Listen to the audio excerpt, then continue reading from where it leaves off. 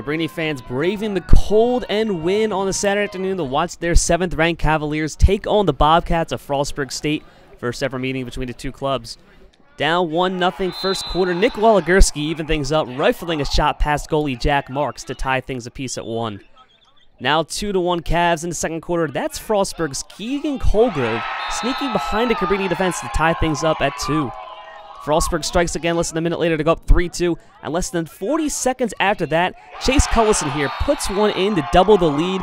The Bobcats are feeling it, and so are their fans to make the trek from Maryland up to Radnor. 5-2 now. Jake Howarth finds open space and rips a shot past Cabrini goalie Matt Nestler. All of this part of a 5-0 Frostburg scoring run, Cavs down 7-3 at halftime. But here's Pat Reagan trying to give life to the Cavs, scoring his second goal of the year. And look at the celebration between Reagan and Evan Downey right here. Scoop! Fourth quarter action, and look at this goal by Timmy Brooks, diving, sliding on the turf, but still putting it in the net to cut the deficit to 2.